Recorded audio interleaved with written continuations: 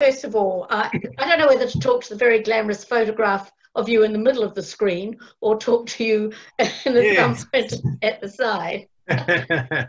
But first of all, I think it's fantastic that you agreed to do this, and also that you agreed to do the first one, because, you know, it is a venture into the unknown for both of us, for all of us in this sense. Yeah. And I wanted to start with saying how much I enjoyed going onto your website, your gallery website, because I think it's very courageous of you you're doing your weekly sort of reports, but you're also personalizing it by making it come from your home. And I think this is one of the really interesting things about this particular time is digitally we've entered each other's homes in a way that we've never been able to do before. And sometimes that view is curated and sometimes it's not. So I think both you and I today have tried to curate our views in order. It's a tough crowd, Mary. Very glamorous. I love the hydrangea flowers. But then what I really wanted to start with, first of all, is tell us a little about what lay behind your decision to open your own gallery, because I think in a sense it's relevant to what we're talking about today. It sort of grew like Topsy, my gallery. It's weird. I was living in London for a long time and I was on the edge of the art world, and I wanted to be in it somehow. I know it's a really hard world to enter. There's a glass wall up, and so when I came back from living in London, I was very lucky to have met Kathleen Fogarty at FHE Galleries, and she sort of opened a lot of the doors for me. But then I was out on my own. But I knew that I wanted to do something in the art world, having finished an art history degree in London. And I was coming home to this I'd been away 20 years and New Zealand had changed while I was away. It was, Te Reo was an official language. I'd grown up, 20 years, it was half my life away. And I was coming home to this place where being Māori suddenly was a thing. And growing up as a primary school, I was the only kid in my school, and it was sort of, there was slight shame associated with it, and all of that difficult racist stuff that had been going on a long time suddenly had been foregrounded. And now here I was when it was cool to be brown. And so the gallery's kind of has gone down that direction without any kind of particular focus from me. It's sort of become that. Right. And I feel like I'm following my instincts and following my heart in the sort of artists that I show. Right, that does, and it sort of feeds into what we're going to discuss today, which we've got on the screen, the role that Indigenous artists have in alerting or awakening our understanding of what they do, and their links to the land, our responsibilities to the land. And of course it is all our responsibilities, isn't it? It's not just artists, but there's something about what artists do that make us think about these situations, these responsibilities in a completely different kind of way. And it took us a while, didn't it, to choose which two artists we were going to focus on, because you can't talk about too much in just a short period of time. But both these artists, it seems to me, Nikau Hindin, who I'm more familiar with because you can see her work in exhibitions in New Zealand, but also Nonggirrnga, Marawili.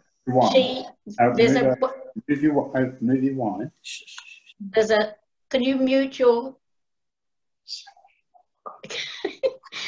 If everybody could mute their cameras apart from Tim and I, just till we get to the discussion part, then you can pass the wine about. That these two artists come from backgrounds that have similarities, but also backgrounds that have enormous differences. And I wondered if you wanted to talk a bit about that. Well, I mean, for one thing, they're at opposite ends of their careers and their lives. Nikau's just starting out. She's not yet 30.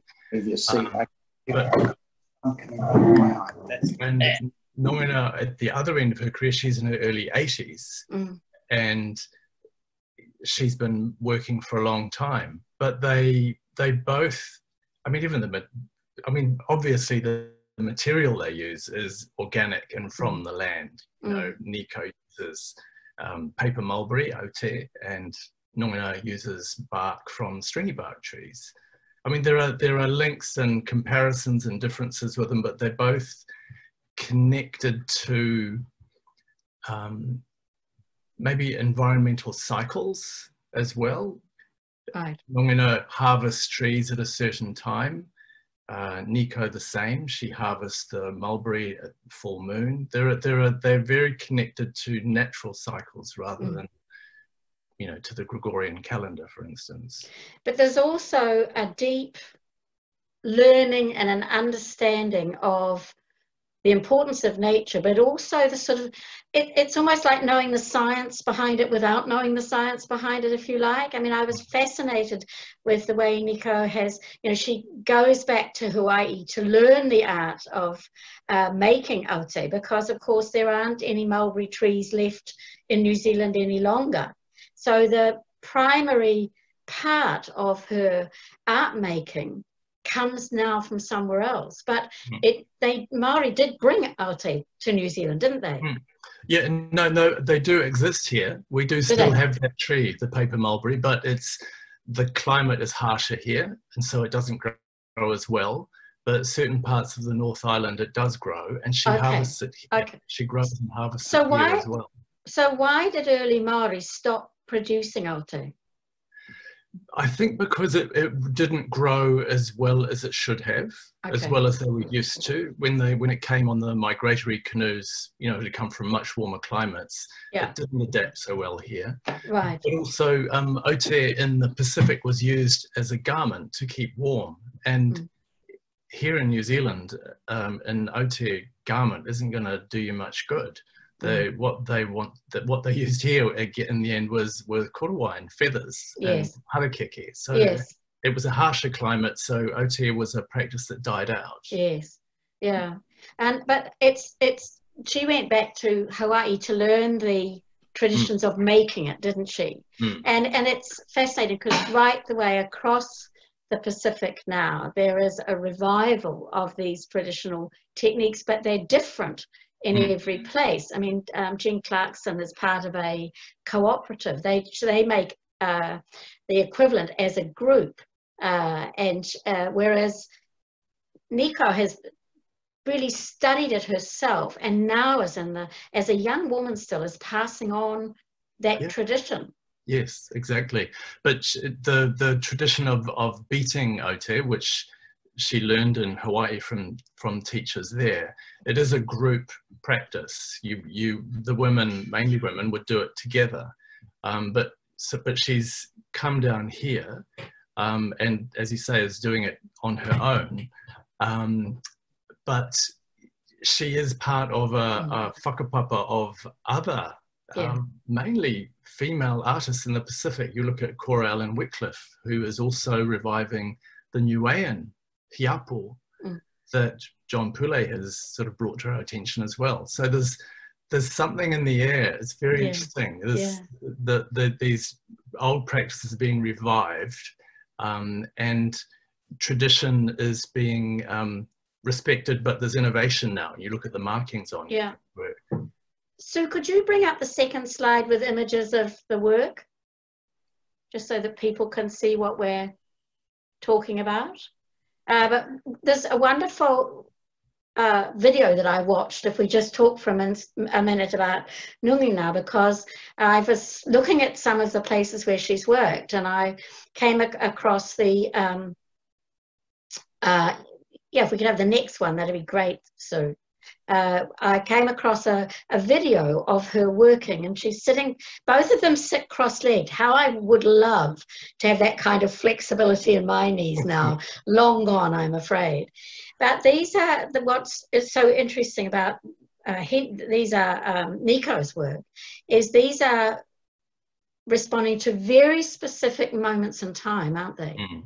Whereas Nonggirrnga's are dealing with the land in a different kind of way. So let's talk about these two first. And I mean, would you like to talk us through we can talk about process, and then we can talk about what they actually signify. Well, these works, as you can see, they look like paper and they feel like paper. They're very, very fine. And you compare Nikau's Aotea tapa works with Pacific tapa, which is often a lot thicker. These are very, very finely beaten and perfectly made. And you can see why they wouldn't really keep you warm if you wrapped yourself in it.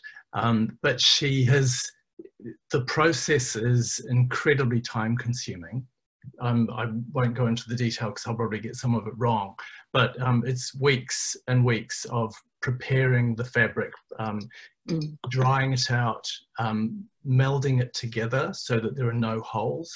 And it's the beating. It's actually these beaters that you beat the cloth together in a sense. And because it's a sap, it works like a glue in the end, doesn't it? That's right. And the different sheets combine, and many of you will have been at the art fair last year, and you would have seen Nikau working in her little area of the floor, and she was working on the floor, was just beside my stand. And that was the second time I'd met her. But she uses a putakawa beater and a hardwood kind of an anvil, and it's incredibly time consuming and hard work. She carried that anvil back from Hawaii. How she got it home, I don't know. But even making the beaters is a very skillful job, because I watched a little video of her describing how, you get the shape made, and it does have a handle and just a long wedge, but then you have to groove it, and she used a shark's tooth, and it took her a week, and she said at the end of the week her fingers were completely numb, and it took her days. Whereas other artists now are sort of cutting shortcuts, and my husband David made one for Jean Clarkson, and because they didn't have, she needed one in a hurry, he actually made this. I don't know if you can see it, but it's two bits of wood with nails glued through it, and you can see the grooves underneath, and you put your piece of wood in a box and drag it across, and gradually you make the grooves, but each side of the beater has a different width of groove in order that so you refine it as you go along. So I mean, this is a really physical job.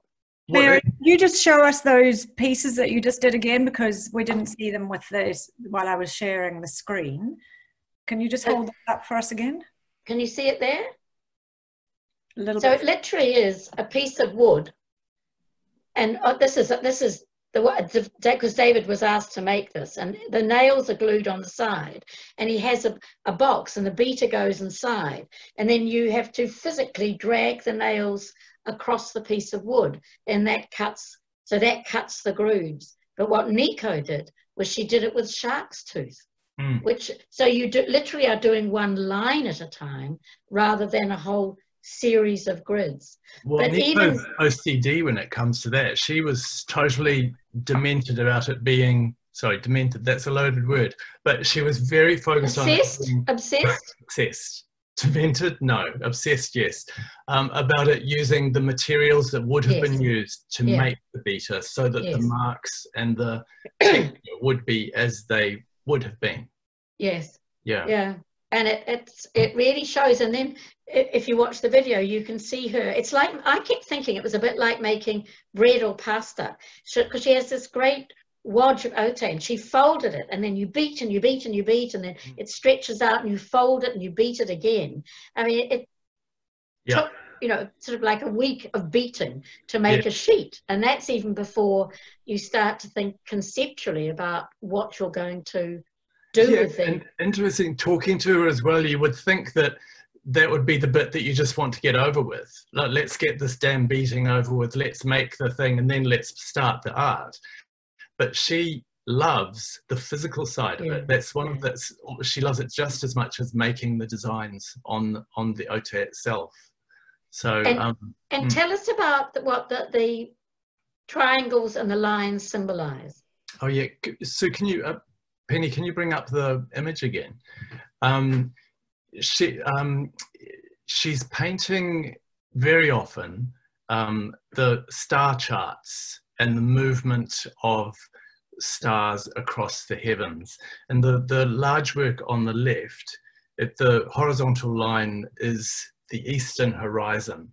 So you're looking towards the east, and all of those lines coming up are the stars as they rise in the 36 star houses, or wharewhetu, as they're known in Māori. Each of those 36 houses has a name, and if you look across, there are actually 36 lines. Each within those houses, different stars rise at different times. And so the large, I don't know if you can really see on your screen, but there's a larger black line partway up on the left. That represents the rising of the 13 stars of Matariki. Then if you move further along, there's a smaller black area, and that's the 3 stars in Orion's belt. So each of these lines represents the rising of a star across the heavens. And on the right is a grid of time. So she's done an hourly grid. So this is a reference to a real source of navigation, understanding the star. I mean, this is how Pacifica people travelled, using, you know, a knowledge of stars exactly the same. Exactly, and she was on Hokulea. She did one of those Pacific voyages, and one of her jobs was navigation. So she really understands what the stars are for and how important they are. And what I love about them is they both work as abstract artworks, and yet they have so many layers underneath them. They're so rich. And you know, I think the one on the right is fantastic. The fact that she's responding to the Australian bushfires, so, you know, the land below, the fires above, but the ignored indigenous knowledge is the centre line. And so they're very political, aren't they? They are. And she is very political. She's very clear about reclaiming lost knowledge, using that knowledge to help us move forward more productively, more without waste. She's very focused on an art practice as well that doesn't have any waste associated with it. Yeah. Because her pigments are all natural, aren't they? Pigments are natural, just as they are with the Nonggirrnga in Australia. The designs that she uses relate to tainiku and tukutuku patterns. And there's a pattern called niho taniwha, the teeth of the taniwha that she's using here, this triangle form. But they also feel like, you know, little mountains. There's all sorts of references to Māori design, but she's just pushing it forward. It relates to tradition, but she's innovating in this beautiful way. It's really exciting. Could we go to the next slide now, Penny? Thank you.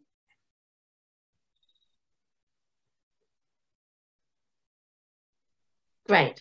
Now, I just love the juxtaposition between these two works, and I'd really like you to talk them through, because it seems to me there's a real synergy with Bharat Jala on the left with Nikau's work. You know, even just looking at it briefly, you can get that sense of journeying that is so at the heart of Aboriginal culture, Aboriginal life. And she's using the ochres as well. The same material. Exactly the same material. Yeah. But the bark is different, isn't it? This is stringy bark, and this is harvested in the winter, or rather the wet season, when the bark comes off easily. And so there's only certain times of the year that they can get the bark. And so at other times of the year when there is no bark, Nonggirrnga will work on paper or other material. But because at the Baku Art Centre I saw some prints that she'd done, but of course they'd all sold out, and of course it's closed at the moment. But you know, it's wonderful that she also, like a lot of the artists, delves into European techniques, but then turns them to her own needs and her own purpose. Yes. Am I allowed to say that stand at the virtual art fair has 4 of Nonggirrnga's works on paper on it. Has it? Am I allowed to say that? You can say that. You can absolutely say that. Now, talk us through this fantastic photograph. I found this photograph, well, I was sent this photograph by the Art Centre up in Arnhem Land. And this is when you think of the map of Australia, the tall pointy bit on the right is Cape York. And then you move up and around to the next lumpy bit up by Darwin, and Arnhem Land is there. And this is northeast Arnhem Land, where there are more lightning strikes than anywhere else in Australia. So this kind of natural phenomena is what Nonggirrnga is painting. And she also paints cyclones and the movement of water and the flashing of lightning against water droplets as it hits rocks. There's all sorts of it's the environment that she's painting, because she is not allowed to paint a lot of the sacred knowledge that the men hold. So she's had to invent her own designs, much the way that Nikau has done. And she's been incredibly successful. I don't know if many of you went to the MCA in Sydney for the Biennale, but there were 8 or 10 big barks by Nonggirrnga hanging there in the MCA in gorgeous pink and black colours. They were beautiful. It was a wonderful description that I read.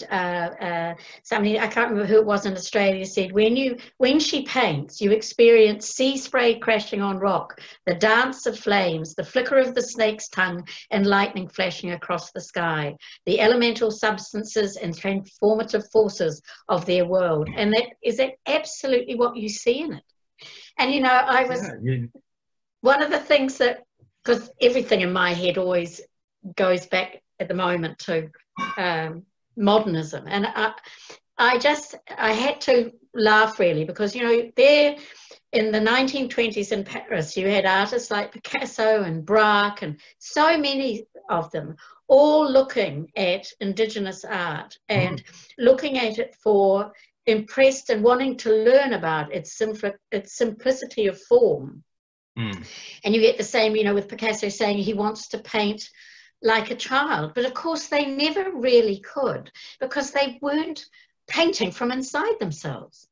These artists are drawing on a deep well of history, their own passion for the land, their understanding of the materials, but they're also wanting us to share it. And I think it's the generosity of work such as this that really appeal to me. Yeah, and there's so I'm just looking for a piece of paper on my screen here. One of Nonggirrnga's relatives up in Arnhem Land, his name's Gallerist. Oh yeah. He's was a leader of the Northern Land Council there, and he talks about art, Aboriginal art, as being a political act. It's not just designs. And well, if you bear with me, I've just got this short quote. He says, when we paint, whether it's on our bodies for ceremony or on bark or canvas for the market, we're not just painting for fun or profit. We are painting, as we've always done, to demonstrate our continuing link with our country and the rights and responsibilities we have to it. Furthermore, we paint to show the rest of the world that we own this country and that the land owns us. So our painting is a political act. And I love that quote, because it talks about indigenous art all over the world, the relationship of these artists to their whenua.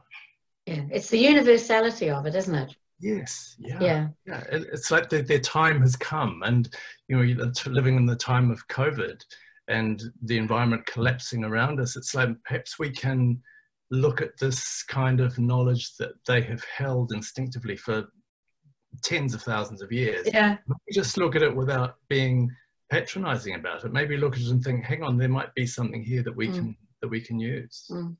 Yes, it's that subtlety of layering, isn't it? And there's so much, with all art, the further you delve, the more you discover. Yeah. Now, Penny, I think unless there's something else you want to add, Tim, I wonder whether we shouldn't open up for questions.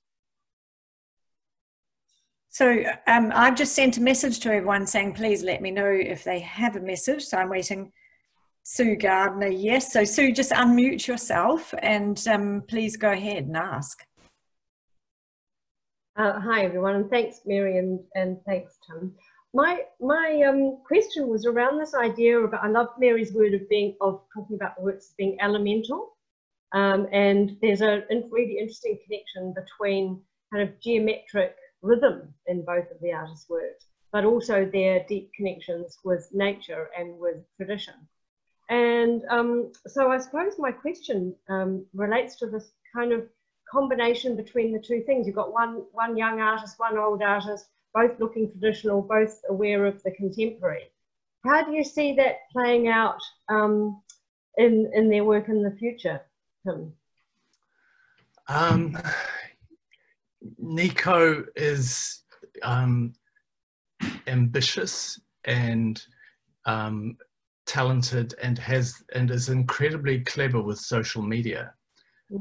And I wonder whether this new generation of artists are going to be making art in a whole other way. Like, she has a global reach now. I don't represent her, you know, I'd love to, but it's like she doesn't need me. She, you know, who wants a dirty old dealer when you can do it yourself? But she is doing it on her own, and people are coming to her, and she has the right networks. Nonggirrnga is, it's like she's in her 80s now and just coming into her stride. I think of Sally Gabori, who had this 10-year career, very short, but glorious. And Nonggirrnga's moment has just come. I first met her in 2015 when she won the Bark Painting Award in Darwin. And that's what, 4 years ago, and she's just rocketed to stardom, and in a way that Nikau has in the past year. There's, I don't know what it is, there's something in the air. If I could make a follow-up comment, you'd mentioned about the Sydney Biennale, Tim, and I only was there very briefly before we all had to race home, but one thing that I heard in one of the artist talks was this discussion about modernism, Mary, and indigenous practice, and talking about Cézanne and Picasso and their, particularly Picasso's move into Cubism, thinking, and this artist was describing their thinking that Picasso had kind of discovered the multi-point kind of perspective of Cubism, but in fact, you know, this kind of multi viewpoint of perspective and deeply inbuilt in indigenous practice. Absolutely. Has been going for a long time. And that's what I feel about both their works too, is that there's, both of them are depicting time or moments in time, but they have a very vertical and a very kind of rhythmic patterning to it, which is completely different to a kind of Western European sense of time perspective. And what so many Indigenous artists are also doing is overturning this dichotomy of craft versus art, you know, which has been a trap in a sense for a lot of Western art in the a lot of the last century. And of course, what they're saying is, why should you have that division? You know, that it's this, and there's something incredibly appealing about the organic nature of the art that marries both areas. Actually, it's so funny you say that, Mary, that bringing it up as craft, because I truly had not thought of either of those artists as being related to craft. But in fact, they would be seen as that, you know, this is papa and bark. If you look at the title of that fantastic catalogue, Crafting Aotearoa, and on the front is Nikau's work. And what's so stunning about it is that it's obviously a representation of her work, but it's photographed so beautifully that you feel that the cover of the book is made of Aote. It's a really beautiful, beautiful book that came out, you know, before all of this, before the world collapsed around us. Just speaking of books, I've got a book here that's the catalogue to go with Nonggirrnga's retrospective at the Art Gallery of New South Wales last year. And the show was called From My Heart and My Mind. And that kind of, this is the, can you see that? Yep. Fantastic. Isn't it beautiful? Yeah. And there's she started to use, because the art centre that she comes from in Arnhem Buku, they have a policy that they do not buy any materials. So everything that the artwork is made of has to come from the land. So it's bark, it's ochre, and Nonggirrnga found an old toner cartridge in a kind of a landfill-y kind of an area. It had magenta toner in it. So they counted that as from the land. And so she's using recycled pink toner. Brilliant. To make these works. I know, amazing. Yeah. Yeah. We have another question from Jenny Smith. Jenny, would you like to unmute and have your question there? Yes, hi.